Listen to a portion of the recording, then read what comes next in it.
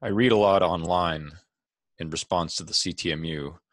Well, the CTMU is one big tautology, so-called super tautology. That means it says nothing. That means it adds nothing. Tautologies are redundant.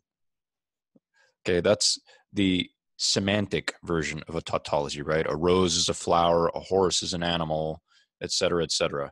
The most general tautology, by the way, the most general redundancy is that a piece of reality is reality, okay, is composed of reality. A part of reality is composed of the whole we call reality.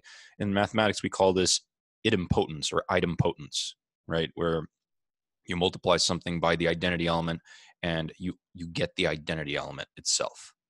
And so when it comes to reality theory, which the CTMU terms mathematical metaphysics,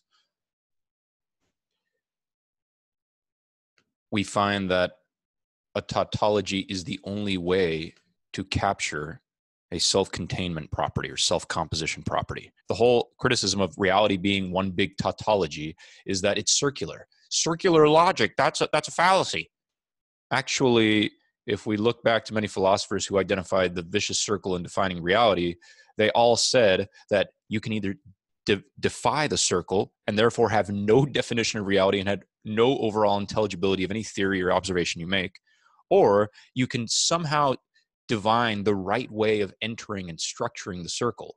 Okay, because remember, the circle is not a geometrical object in this case. The circle is basically the fact that you need to presuppose your conclusion when you're defining reality.